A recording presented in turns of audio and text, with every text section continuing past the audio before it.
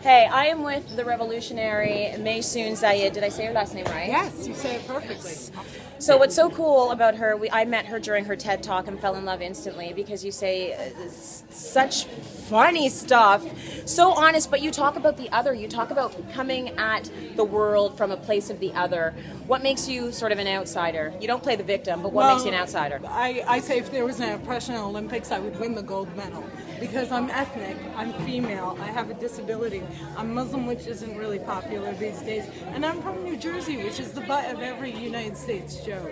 So altogether, I'm like the ultimate minority. You really are, but you're doing it. I'm doing it. So I want you to give some advice to City Line viewers, the people that follow my blog, the little girls I volunteer with, who also see themselves as not having as many opportunities. What do they need to remember? You need to work harder. And I hate to say that to you, but the reality is we need to work harder than the other guy. We can't be just as good. We have to be better. And if your dream turns into a nightmare, find another dream.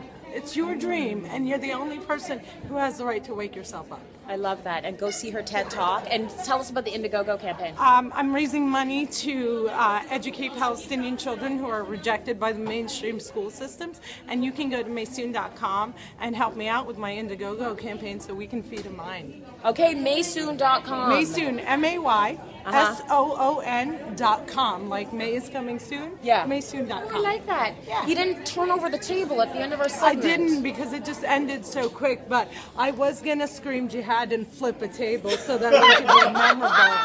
And, you know, kind of fit my stereotype. Thank you so much. I hope we get to